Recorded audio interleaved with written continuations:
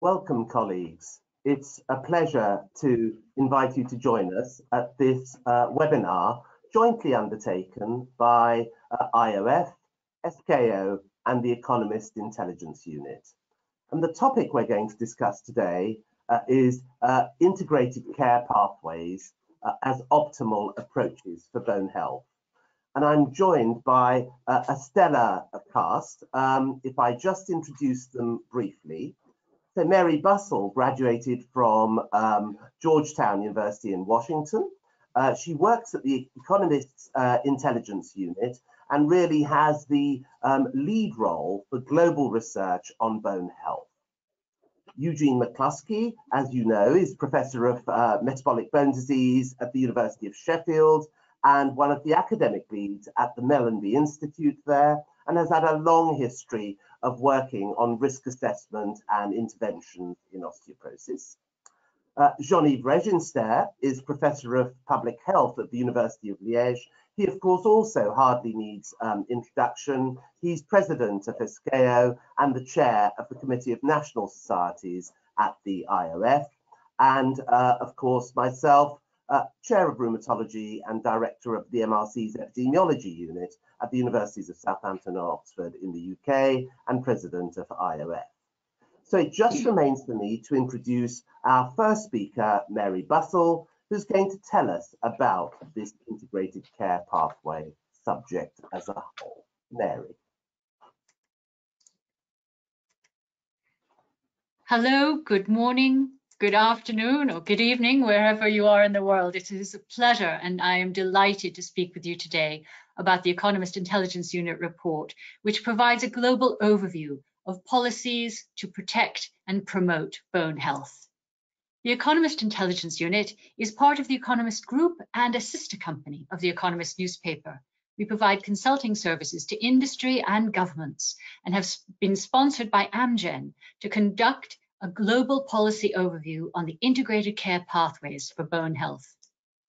As people age, two factors become increasingly important: memory and mobility. The burden of poor bone health is increasing around the world as populations age.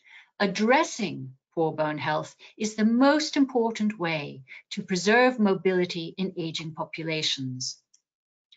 Over 200 million people worldwide are impacted by osteoporosis.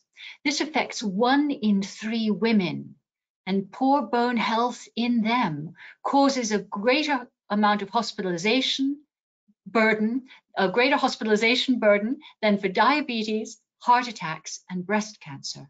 While in 1 in 5 men, poor bone health results in 1/3 of fractures worldwide and is the highest risk of mortality post-fracture.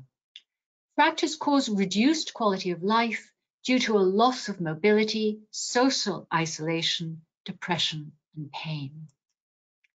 Those with osteoporosis faced higher healthcare costs when managing osteoporosis along with another chronic illness. Costs can be 13 to 23% higher due to poor bone health. 56% of people suffering a hip fracture become dependent on informal care, resulting in a financial burden for families and employers. 7.6 million sick days were due to fractures in France, Germany, Italy, Spain, Sweden, and the UK in 2017. In 2018, fractures cost the United States $52 billion, which is projected to climb 83% to $95 billion by 2040. Having identified the parameters and refined the framework for our research, we gathered experts to a virtual panel that met monthly for 5 months. These experts, 3 of whom are with us today, were instrumental in guiding our understanding of the issues and the opportunities for improvement. The final report and the policy briefing paper describe opportunities for further improvement. Prevention is the most important action to decrease the future burden of poor bone health. Primary prevention measures begin by identifying people at higher risk for fracture. Primary care must be embedded into integrated care pathways for bone health for people of all ages. Building healthy bones in early years before problems can emerge is vital, and we need to equip primary care providers with the educational resources to utilize the tools to improve the care they deliver. Integration of primary care can ensure fully integrated care pathways to improve comprehensive care for bone health throughout life. Once a fracture has occurred, an individual is twice the risk of experiencing another, yet only 20% of people with a fracture receive treatment in the year post-fracture. Secondary care delivery can be challenging as there is no clinical specialty dedicated solely to bone health. Building multidisciplinary teams is crucial. Gaps from a population perspective, there is a lack of understanding and many misconceptions. Poor bone health is not an inevitable part of aging. Among health professionals, bone health does not garner the same level of attention as other long-term conditions, leading to a lack of preparedness. With payers, a gap exists between the people receiving treatment and the care they need versus those who really could use it. Among policymakers, there is a lack of clear communication. Over 200 guidelines exist for osteoporosis worldwide, yet few address the challenges and needs within primary care that can be flexibly adapted to local contexts. No single strategy will be sufficient to address this global issue. Coordination across all stakeholder groups is vital to decrease the health and socioeconomic burden of poor bone health. Integrated primary care will ensure fully integrated care pathways, which will improve the comprehensive care for bone health throughout a person's life. Non-trauma-related fractures should be investigated to determine whether they are osteoporotic in origin, and development of long-term management plans can promote better outcomes. Engaging key stakeholders will lead to success. From a population perspective, the key is myth-busting through education and awareness campaigns. For health professionals, building multidisciplinary teams to ensure the right approach, health promotion, disease awareness, prevention, and treatment are delivered at the right time. Among payers, we need to incentivize and reimburse care for bone health. And among policymakers, ensuring that there is better understanding of the socioeconomic and health consequences of poor bone health to promote better policies to address the needs. Building a more resilient health system to improve bone health is based upon the evidence and sound policymaking, and it will only improve population health as well as provide cost savings to the health systems by promoting bone health in the first place. Working across the lifespan, we can all benefit from improved bone health throughout the ages and stages of our lives. The QR code here will take you directly to our report. Thank you very much indeed.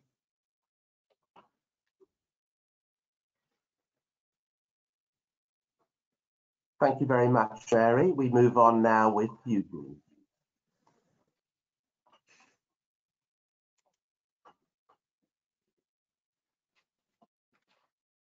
Thank you very much, Cyrus, and thanks to Mary for setting the scene. And it's my pleasure to expand a little on the role of primary care in, sorry, let me just see if I lost my screen.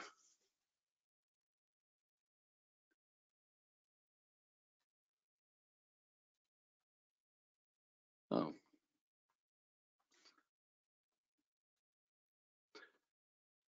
There's a screen back again now, I hope. So I want to expand on the role of primary care and primary fracture prevention. Mary has set the scene. The burden of disease is well known, and the particular emphasis on the treatment gap, the lack of recognition of risk of fracture, and the opportunity to intervene with well-proven treatments is really something that we need to improve through developing integrated care pathways across primary and secondary care, as well as other sectors of society. These are my disclosures. So in the vast majority of countries, we have clinical guidelines on osteoporosis. We have clinical guidelines within those on fracture risk assessment. And this is just an example from the UK, from the NICE guidance from 2012. And basically that recommends that as physicians, as nurses working in primary care and other settings, we should be considering the assessment of fracture risk in all women aged 65 years and over, and all men aged 75 years and over. So there's really this emphasis in the older population of considering the assessment of fracture risk. And it's a sad fact that while the guidelines exist, the implementation of those guidelines is really suboptimal. We've recently demonstrated this in the setting of primary care in 8 European countries, where we recruited GPs to simply observe women aged 70 and over coming through their primary care doors for a variety of reasons unrelated to osteoporosis, but then captured their risk factors for osteoporosis to see what the treatment gap might be in the primary care setting. So in this study that we published earlier this year, we have just under 4,000 women that have attended their GP across these 8 countries. And in these women, all of whom were over the age of 70, we identified over half, 55%, were actually at increased risk of fragility fracture. I don't have time this morning to go into the definitions that were used, but half of them were at increased risk. And 2/3 of those were driven by the fact that they'd had a prior fracture in their postmenopausal years.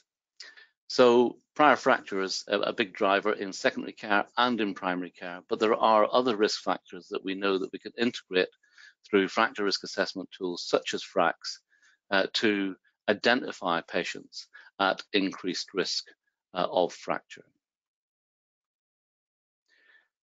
But the treatment gap was still huge. And you can see here that in those who are identified at increased risk of fracture, the 3/4 of them, 75%, were not receiving treatment for osteoporosis. That was improved somewhat if the patients, and only a small number of the patients, had actually undergone a bone mineral density, and a smaller proportion of those had a t-score of less than -2.5.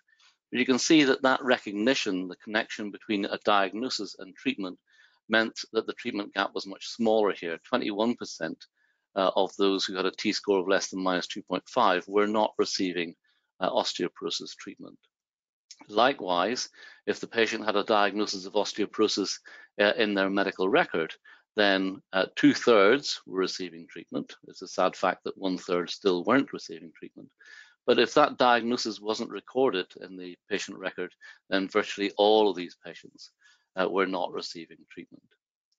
And as I mentioned, 2/3 of those at risk were driven by having a prior fracture. But you can see on the bottom right of the slide that even the prior fracture, any prior fracture, 71% in this study were not receiving treatment. And that ranged from 76% of a variety of non-vertebral, non-hip fractures down to the best performance, which was in those with prior spine fractures. And you can see that the treatment gap there was somewhat smaller, but still high at 42%. So there's really a treatment gap that is really driven by an awareness gap. So how do we try to close that gap in the primary care setting? And there's been much thought given over the last few years to the potential now for population screening, or at least enhanced case finding in primary care to try to get to grips with the treatment gap. Many of you will be familiar with the 10 criteria that were put forward over 50 years ago by Jungner and Wilson, looking at what criteria need to be fulfilled for a successful enhanced case finding or screening program to be implemented. And I think there's absolutely no doubt that you would agree, because you've tuned in this morning to listen to this webinar, that the condition should be an important health problem, that there should be facilities for diagnosis and treatment. We all work in such facilities. And really, in the next few slides, I just want to focus in on the ones that I've put the star beside here. You can see that one of the scores here is given in amber rather than green. And this is really the final one, that case finding should be a continuing process and not a once and for all project. And I think that's really important about the implementation. We need to look for strategies that allow our primary care colleagues to manage a chronic disease over a long term in identifying patients and ensuring that they can adhere to treatments in the long term to reduce the fracture risk. So the first thing is, how can we identify those at risk? And some of you will have seen the SCOOP study that we published in the Lancet a few years ago now. And this was really a study within primary care in the UK, 7 geographical regions where through the GPs we wrote to women aged 70 to 85 years of age, some of whom then randomized to just normal standard care through their GP, and the other half were randomized to be screened using the FRAX questionnaire, followed by an additional bone mineral density. And that bone mineral density result not looked at for the T-score of -2.5, but the value of the bone mineral density fed back into the FRAX calculation to determine whether the woman was at high risk or low risk, and whether they needed treatment or not. And within that, we can look at the test and the intervention, and these are 2 key components of an enhanced case finding or a screening strategy. And on the left here, here's the test. So this is at baseline, we're looking at the FRAX hip fracture probability, estimated without BMD, because not all the women had bone mineral density measurements. And you can see that this is by quintile, and you can see there's a lovely stepwise increase in the observed incidence of hip fractures during follow-up across these 5 quintiles. And you can see that there's about a 6 to 7-fold higher incidence in those in the highest quintile compared to those in the lowest quintile. So the test can successfully stratify risk within the population. On the right, we're looking at the impact of identifying women at high risk, conveying to them that they are at high risk, conveying to their GPs that they're at high risk, and what action is then taken. So we obviously have evidence from many large, well-conducted RCTs. We have licensed medications that we know reduce the risk of fractures. And you can see that in this study, within 6 months, the light but tall grey bars here are the women within the intervention group, the screening group, that were identified to be at high risk. And you can see that 75% of those were exposed to osteoporosis medications within the first 6 months of taking part in the study. And that compares in the right-hand dark bar here to the control group. You can see that the overall exposure to osteoporosis medications is really very small indeed. So the test worked. The test was then translated into increased exposure to osteoporosis treatments. And that then led to a reduction in hip fractures. And on the left, we saw this 28% reduction in hip fractures. The number needed to screen to prevent 1 hip fracture in this setting was 111. The number needed to treat to prevent 1 hip fracture was in the order of 28. And we estimate that if we implemented SCOOP exactly as it was conducted within the SCOOP trial, with the proportions of population reached, the proportions taking up the study approach and so on, that we could prevent about 8,000 hip fractures annually in the UK. Not only is it effective, but it's also highly cost effective. In fact, in an analysis published just last year, it's actually a cost saving approach. The total cost of the screening compared to the usual management had a net saving of 286 euros in that particular analysis. So there's a a benefit not just for the patients, but a benefit for the healthcare system in reducing fracture-related costs. That study, the SCOOP study, has been combined with 2 other studies that were conducted, one in Denmark and one in the Netherlands, the ROSE and SOS studies. This was a paper published by the authors of the Dutch study earlier last year. And again, you're looking at the bottom here at the hip fractures. And in this meta-analysis of all 3 trials, there's a highly significant 20% reduction in the number of hip fractures. In terms of major osteoporotic fractures, it was a 9% reduction again, but a statistically significant effect. So these approaches can work, and they can reduce the risk of and the incidence of fractures, and particularly hip fractures in this setting. So what do we need to do? Well, we need to improve implementation. And this pyramid is well known to many of you, looking at the approach to care from, if you like, the sharp end, which is the sort of the late stage disease, those patients with hip fracture. We know that we've done much to improve the hospital care and aftercare of patients with hip fractures. In the next talk from Jean-Yves, we're going to hear about the potential for nipping the fracture after the fracture in the bud. And I've been talking about that next layer down, but really being aware of and identifying individuals at high risk of fracture that we can then target for successful treatment. Our policymakers need to be aware of the fact that these approaches can be cost saving, and that should attract them to looking at means by which we can implement this in a more widely applicable way. The implementation for our colleagues in primary care will really need us to look at how we improve and almost certainly semi-automate at least the awareness and assessment of fracture risk. We're all using electronic patient records these days, so we need to be able to and enable them to have age and risk factor related alerts with automated risk calculations. We need to improve the understanding about the treatments and the initiation and persistence with treatments. And ideally, of course, we need primary care and secondary care to work together with other sectors within the community to do our best to reduce the burden of fractures in the future. Thank you very much. Well, thank you, Eugene, for that terrific overview of the primary care story, following Mary's outline of integrated care pathways as a whole. So let's now move on to Professor Jean-Yves Regenster, who will address the secondary care component of this story. Jean-Yves, thank you. Thank you very much, Cyrus. Here are my conflicts of interest.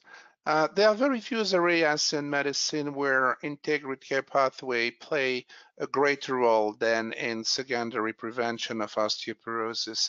As it was said earlier, osteoporosis places a major economical burden on the society, and you can see here that the cost of fragility fractures in the European Union is equivalent to the sum of the cost generated by the strokes and by the coronary heart diseases. Nevertheless, very few people who have experienced a fracture receive an appropriate treatment.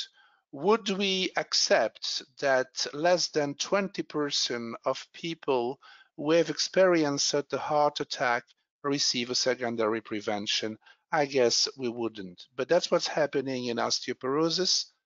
A couple of years ago, we showed that even after a hip fracture, which is the most dramatic event that can occur in the life of an osteoporotic patient, less than 5% of such patients were receiving an appropriate treatment 12 months after the fracture.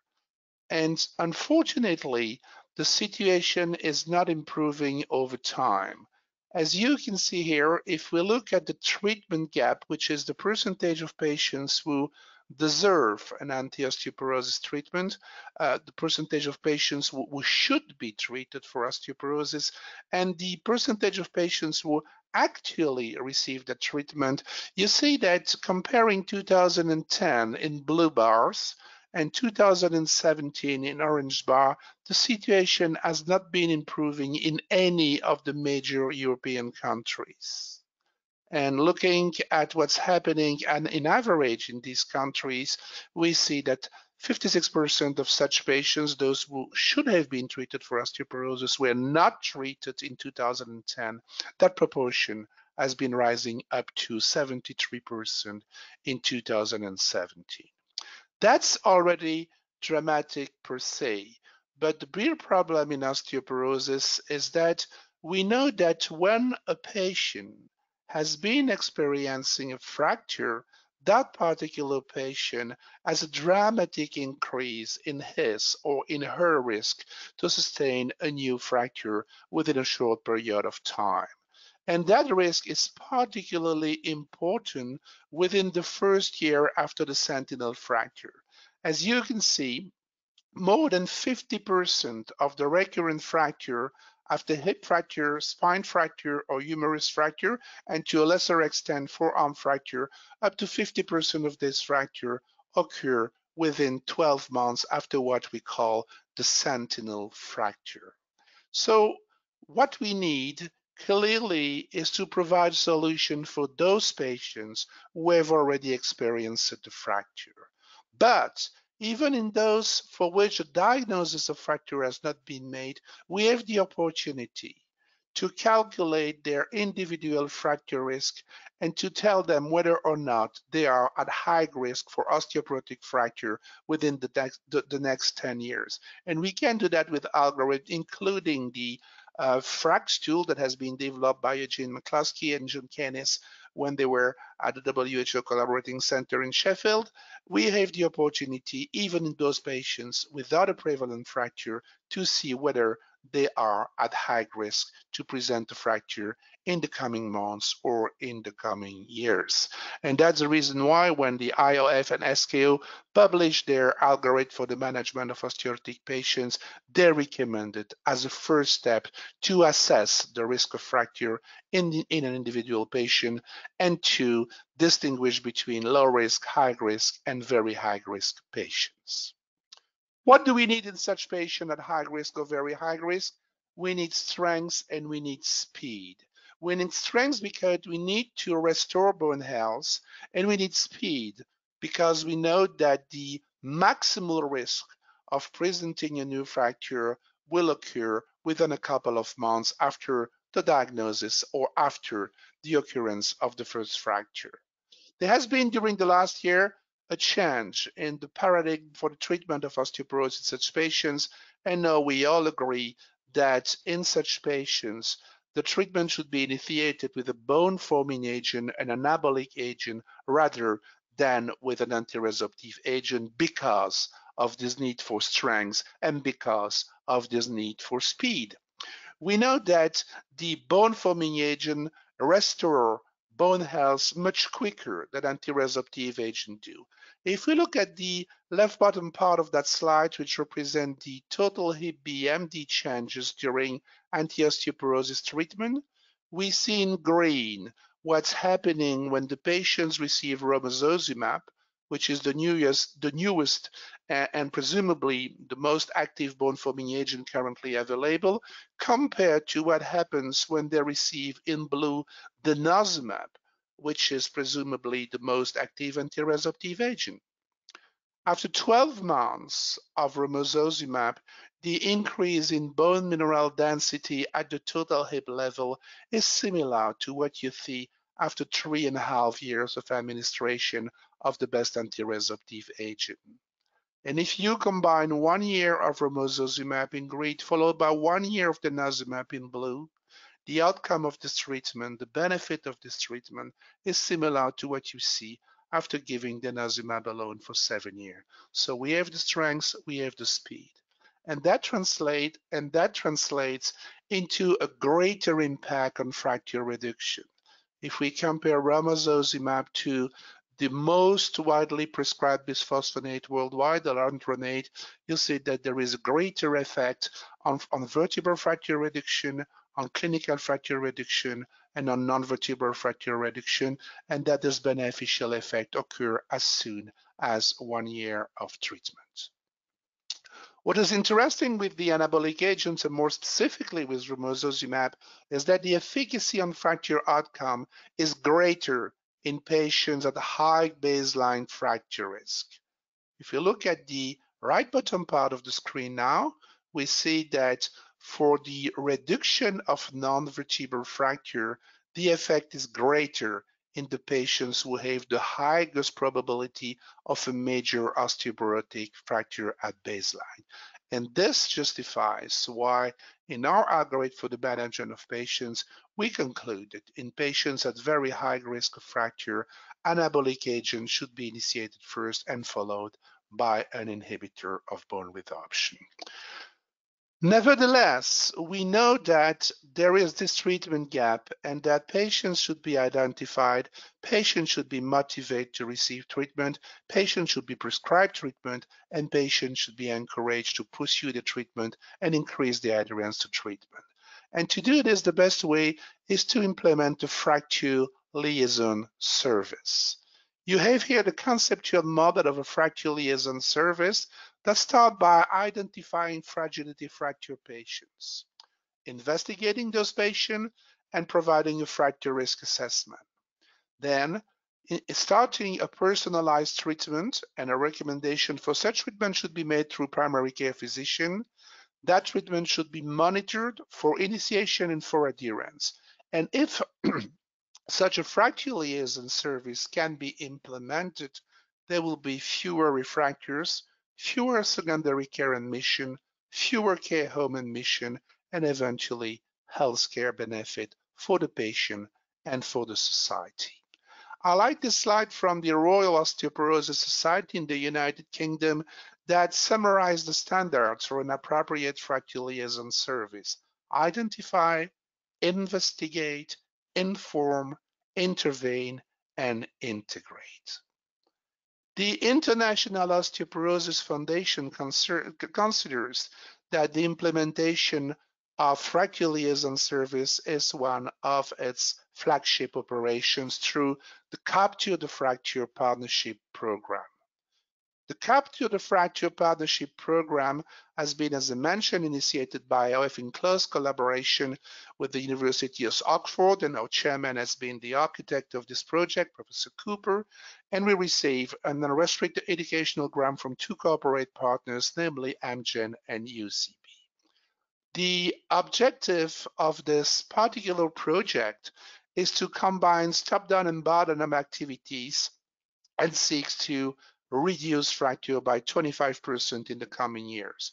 And you see that the pillars are policy change, increasing the prioritization of osteoporotic fracture with government and payers, advocacy alliances between societies, governments, and NGOs at global, regional, and local level, mentorship program to provide best practices, support, and mentorship to establish new post-fracture care program, scalable solution for improving the understanding of the benefits of the post-fracture care programs, and eventually leverage a post-fracture care digital global data set to obtain consistent understanding across Capture the Fracture site of post-fracture care effectiveness. And this has been implemented now with those 5 key pillars: policy, coalition, mentorship, scalable solution, and digital tools across 17 countries, even 18 now, in Asia Pacific, Europe, Latin America, and the Middle East. We want to develop and implement new Capture the Fracture initiative. We want to double the existing fracture liaison services program, and eventually the objective is to reduce hip and vertebral fractures by 20% by 2025. There are a lot of tools that have been developed by the International Osteoporosis Foundation to support this program: the mentorship program, best practice framework, slide kits, toolkit, webinars, global patient charter, and benefit calculator. All this was allowed to implement, help managing, and increase the sustainability of the fracture liaison services around the world. And you see here that one of the last achievements is a patient-level key performance indicator set to measure the effectiveness of fracture liaison services and guide quality improvement. It is a work that has been conducted under the IOF banner. So, colleagues, I would say that integrated care pathways play a major role in secondary prevention of osteoporosis. We need to have all stakeholders working together. We need to have a framework for the fracture liaison service implementation. The Capture the Fracture Partnership Program of IOF provides the framework for this, provides a tool for this, and once this is done, we can offer to our patients the appropriate chemical entities, the appropriate medication to quickly and strongly improve their bone health. I would like to remind you that the World Congress on Osteoporosis will take place this year virtually between August 26 and August 29, and that the deadline for submission of your science, of your abstract, is set up at May the 26th. So I would like to warmly thank you for your attention, and I give the floor back to our chairman, Professor Cyrus Cooper. Thank you very much, Jean-Yves, for that elegant overview of the secondary prevention story to complement where we are. Now, let me screen share. That should be perfect. And so it just remains for me to bring together those themes and talk about how we might undertake a call to action on integrated care pathways for bone health. I'll cover for you some of the newer data on burden of osteoporotic fracture, and then bring together some of the themes that Jean-Yves and Eugene have discussed in secondary and primary prevention throughout the life course, and then close out by returning to Mary's oversight of the content of an integrated care pathway for the disorder that might be genericized and then made country specific. So as you heard earlier, much of the baseline data from for fractures throughout Europe came from a study undertaken by John Canis, Eugene, and his team in 2010, a scope study. And this has been repeated for 2019 by John, Fred Borgstrom, Eugene, and colleagues, and is in press at present for the 27 plus 2 countries, Switzerland and the UK, that comprise the EU broader framework. And they will yield very contemporaneous data on fracture burden. The annual number of fractures will rise from 4.28 million in 2019 to over 5 million, a 24.8% increase over the period till the 2030s. That significant increase in the number of fragility fractures expected will be particularly pronounced in men, a 42.6% increase in the bottom left panel, as compared with a just below 30% increase in women. The annual expenditure approximates 55.3 billion euros, which equates to 3.5% of EU healthcare spending.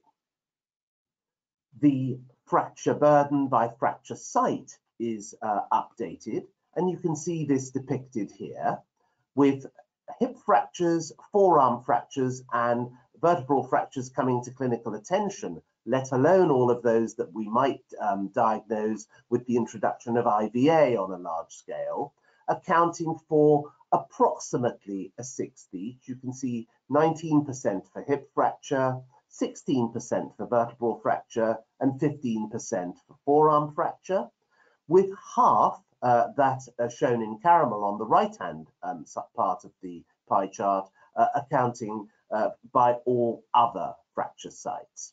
And as I said, 4.3 million new fragility fractures in 2019. And if we're thinking about densitometric osteoporosis, 25.5 million women and 6.5 million men, amounting to 32 million individuals, approximately 4 times as many women with densitometric osteoporosis as men, and the frequencies in women aged over 50 shown in the bottom panel. So clearly a major issue for policymakers, and as you saw, persisting therapeutic gaps, people at high risk of fracture, not risk assessed and treated on a wide scale, continuing throughout these European countries. So we now have widely utilized guidance for the diagnosis and management of osteoporosis. These are the most recent IOF and SKO guidelines from 2019. They help us to update targeting of therapy with the broadening armamentarium. You've heard a little bit about the bisphosphonates and denosumab within the anti-resorptive class. We now have teriparatide, its biosimilars, as well as romosozumab and abaloparatide in formation stimulating agents. We make the diagnosis within these guidelines using the WHO methodology and a DXA-based BMD at spine or hip and T-score less than -2.5. Fracture risk assessment is undertaken using country-specific fracture probability, and vertebral fractures are assessed either by VFA or by radiographs if height loss or back pain indicate them. The major risk factors are as we would expect from FRAX, and additional information recommended includes bone turnover markers, full blood count and renal function, and cognizance of secondary causes of osteoporosis as listed there.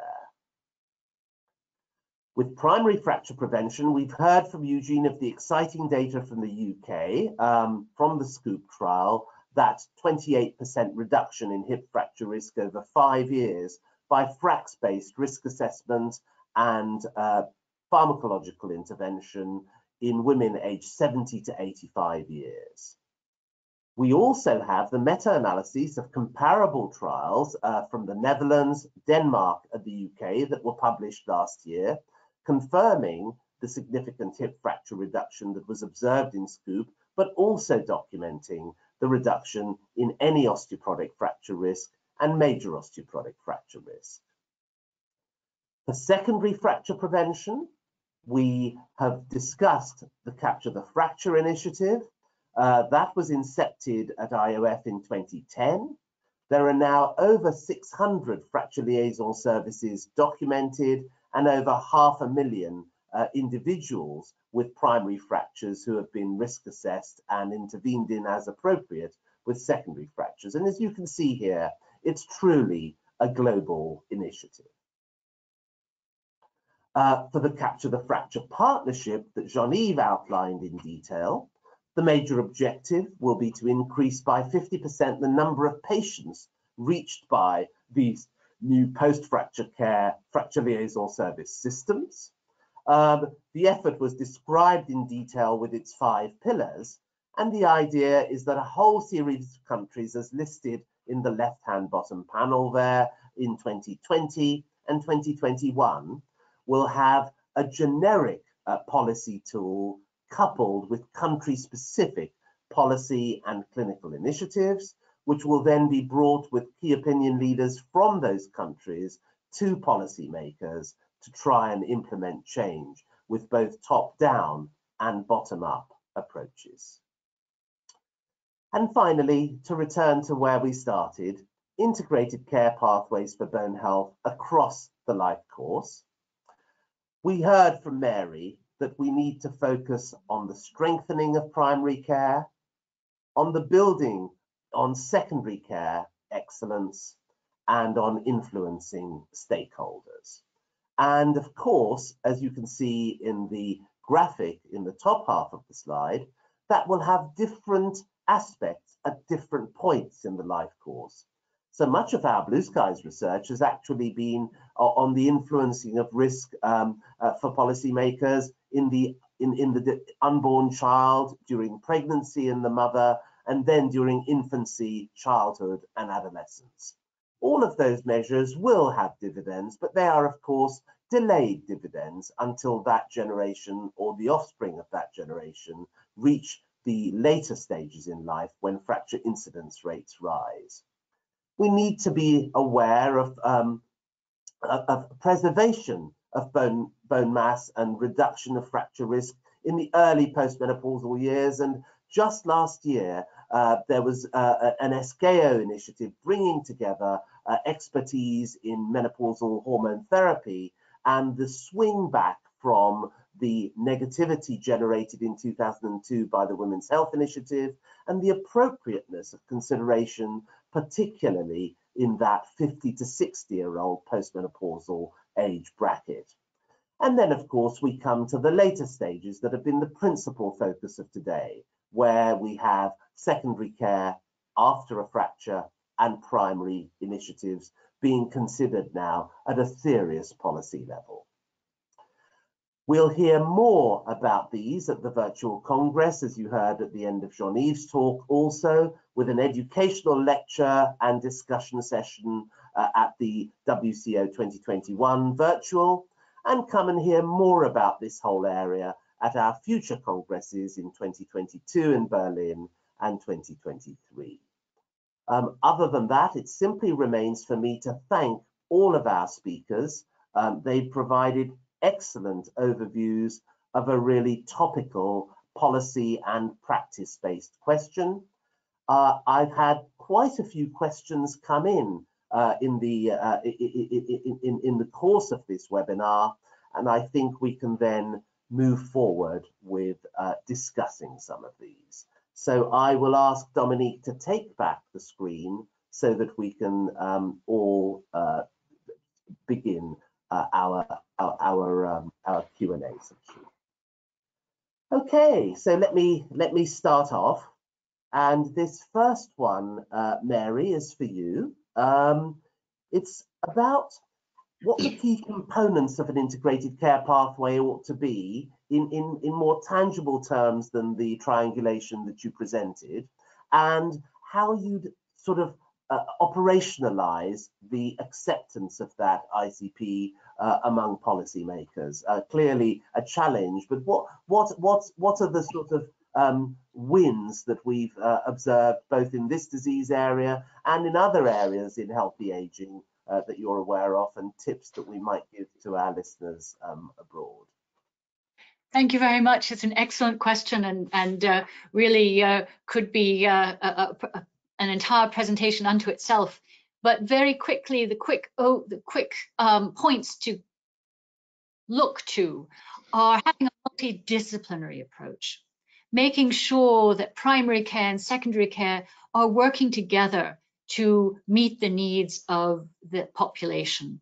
From a population standpoint, helping people to understand the importance of good bone health and what they can do to promote good bone health as they age, because it is a real approach that involves every stages of one's life. And in terms of individual integrated care pathways in each country, it's ensuring that the global approach of integrated care pathways can be easily adapted and flexible to meet the needs in specific countries and particular parts of the world. Thank you for that. And any additional comment from colleagues, Eugene or Jean-Yves? I think the main thing that we can do as part of developing this is to look at the case studies of integrated care pathways in other areas of medicine and learn from the successes that they've attained. I mean, you know, I would say that obesity, for example, is one which has not succeeded. If you look at the stakeholder web diagrams and network diagrams and the various initiatives that have been tried, that has really been very difficult to achieve. And actually legislation has done more, you know, sugar taxes and so forth have done more in that direction than attempting behavior change with integrated care pathways. But if we were to look at, say, widespread use of lipid lowering, there's been much better acceptance of the notion that you intervene risk assess, and then have almost lifelong therapy from midlife. And quite how that was achieved and what lessons there are for us seem to me worthy of attention. Then I've had a few which I'll try and bring together on the sort of balance between secondary and primary prevention. And I suppose this really would be for you, Jean-Yves. So why do we not focus on the low-hanging fruit that secondary prevention clearly gives us and have a sort of exclusivity of focus on that rather than diffusing our energy in primary and childhood and all the other components of the preventive pathway? Well, that's clearly an important issue, and we know, as you mentioned, that focusing on secondary prevention will probably provide results that can be more tangible, or at least quickly tangible, compared to other strategies. But I believe that no strategy alone will be sufficient to solve the global issue. And what is really important is to have all stakeholders. When I mean stakeholders, I mean public, health professionals, payer, policymakers involved during the whole of the life course. If we look to the other strategies, your team, Professor Cooper in Southampton, has been pioneer in showing that we can build both health from really early in the life course, in pregnancy, newborns, in children, in adolescents, and that can be achieved through better dietary habits and a better lifestyle that includes physical exercise, calcium, vitamin D, proteins intake. And we know that by increasing a little bit bone health at the end of the adolescence, we can substantially reduce the risk of osteoporosis later in life. And as Professor McCluskey has shown, primary prevention can also provide a lot of benefit by a relatively inexpensive approach, which is screening. We can reduce hip fracture, and that's cost saving. So I think that's a global approach that can take place through the life course. We should not neglect secondary prevention because ethically, we need to treat those patients. We need to build structures that allow us to treat patients who are not treated today and who deserve a treatment, but clearly working throughout the life course in children and adolescents, in primary prevention is something that will help us to solve the issue. Great. Well, thank you. And clearly, the sort of more plural approach across life course. I suppose the reflection is that the PFC, Capture the Fracture Partnership program, is a really concerted attempt at delivering an ICP across all first fractures, trying to prevent the second. And it will yield a lot of experience as to how we get on in influencing policymakers, particularly once the pandemic settles. It'll provide us with really important information about how successful we are in that direction. I think if we are not successful in that direction, that will tell us a lot that we have to learn about influencing policy. But if we are, then it might give us pointers, of course, for the primary. And then to go on to that, Eugene, the ones that I've had relating, I've had a couple here about at what point, and they come from sort of different healthcare systems, I think, but at what point would one feel that the screening approach for high risk, i.e. the primary prevention, if we could call it that, at later ages based on some kind of risk assessment method such as FRAX, at what point can that be considered validated from the point of view of introduction to policy? It's really touching on the sort of maturation of Wilson-Jungner into the more modern approaches to when you approve a screening program, and what boxes do we have to complete before we're in that sort of position, do you think? Well, I think we're pretty far down the pathway of giving serious consideration to screening programs, and I guess one of the easy answers to part of your question is where might we do this? And of course, the incidence of fracture varies enormously across the globe. But there are many high-risk countries with a very high burden of osteoporotic fractures. And it's really in those settings where screening is going to be most cost effective if we can translate studies like SCOOP and ROSE and SOS into routine clinical practice. So I think the evidence base is really quite strong. The question is really all about the implementation.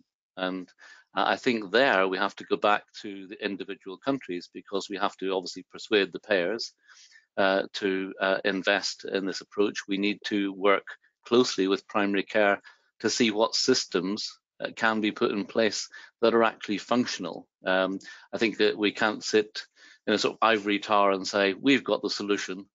We need to take the top-down, bottom-up approach to find the happy medium where things actually are functional and, more importantly, effective, because we want this to be a long-term sustainable initiative. It shouldn't, as Younger and Wilson said all those years ago, it shouldn't just be a one-off, that we show success one time and then it all falls by the wayside again. We need to embed this into the primary care setting in a way that translates into long-term efficacy and effectiveness. Wise words, thank you. And to be honest, I've thoroughly enjoyed the discussion. We could carry on for a week on this theme, but sadly, we've come to the end of the allotted time for us. It simply remains for me to thank all of our speakers. You've done a terrific job. On behalf of IOF, SKO, and the Economist unit, please have a big thank you. To thank all of you for participating and joining us, and wishing you well on behalf of our stakeholder organisations and, of course, Amgen, our sponsor. Thank you very much indeed, and have a wonderful day.